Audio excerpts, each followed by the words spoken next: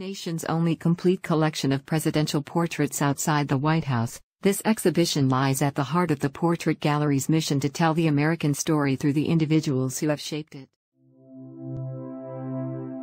America's Presidents is newly refurbished with improved lighting and paint, new labels and wall texts, and the addition of interactive touchscreens that allow people to explore the context of each presidency and access other visual material.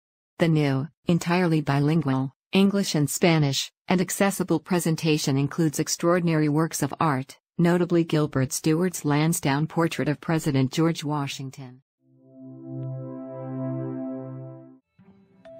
So what are you going to say about Andrew Johnson? Oh geez, what am I going to say for Andrew Johnson?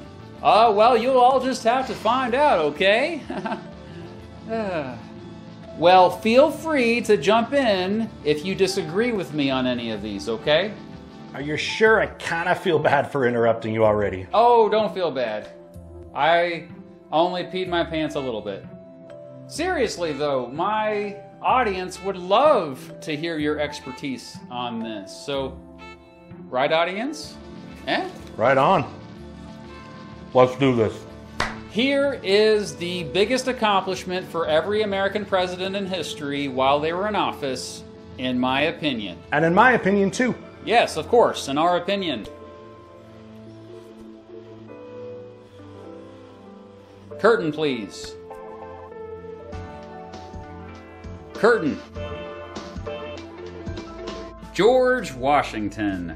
The greatest accomplishment of Washington was making it clear what the role of the president was. Sure, the US Constitution laid it all out, but you know how people can interpret that differently and stuff. Washington made it clear that he, as president, was not only the head of state, but also the commander-in-chief in charge of all the armed forces. Not just the armed forces, in fact. He was also in charge of all of the executive branch. Additionally, while he couldn't pass new laws, he certainly influenced Congress into passing new laws, as well as vetoing two he didn't like. Washington also made sure the president, as head of state, was the lead spokesperson for the entire country.